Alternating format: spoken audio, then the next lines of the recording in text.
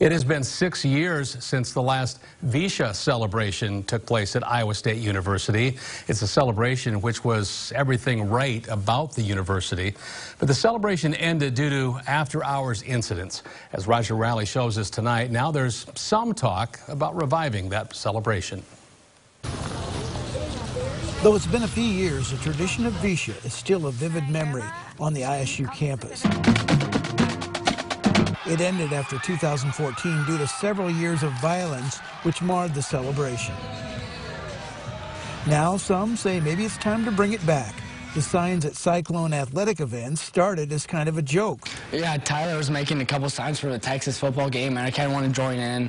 And I figured making a sign that said bring back VEISHEA would be a pretty popular one, so at 2 a.m. I made it. The sign went to football games and basketball. For the most part, no one had a problem with this sign.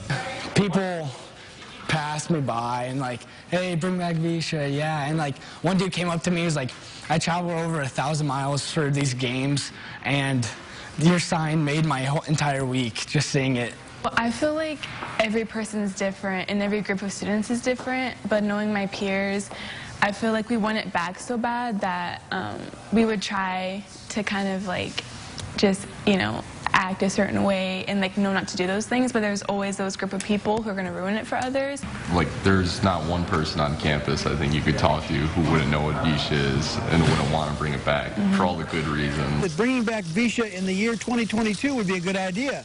That year they will be seniors. Also, it will be the 100th anniversary of the starting of VEISHEA. Contacted just today about this story, Iowa State administrators said that there are no plans to bring back VEISHEA for now.